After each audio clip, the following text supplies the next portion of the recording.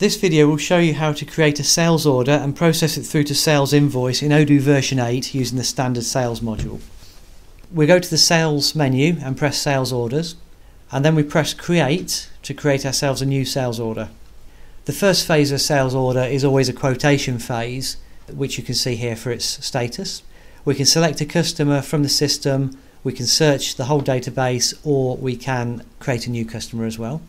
We'll give it a reference or description, which could be a purchase order number or some information that the customer would recognise. Select a product from our product list and it will populate the description. We can add to the description if we chose to there. And then we can add some other information here as well to do with the shipping, the invoicing policies. Tags are quite useful to categorise orders for different sections or sectors. We can choose a payment term. There's some standard payment terms that come with the system, or you can create your own. There's a very flexible payment term system. There's information which comes through the CRM to do with the campaign, the channel and the source as well. So we'll save the changes that we've made and confirm the sale. We could quite easily send the document by email by pressing the button at the top. If we chose to, we could progress to viewing a delivery order and go through the delivery stage, but in this video we'll just focus on the accounting transactions. We can now see the sales order that we've just created and we can go into it here.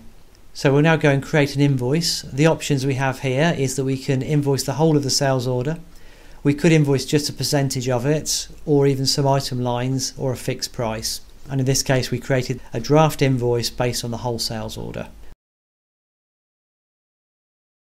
The items that we entered earlier are all here. And it's calculated our tax. We can validate the sales order. This is the point where it posts all of the financial transactions. Up till that point, there were only draft transactions. Now it's been validated, it will submit them all to the balance sheet in the sales ledger, and the various nominal codes in the profit and loss will automatically get posted.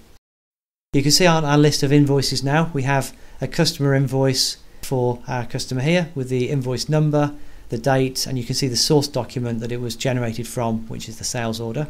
We can go into the invoice, have a look at the details that have been produced, and there we go. That is sales order and invoicing.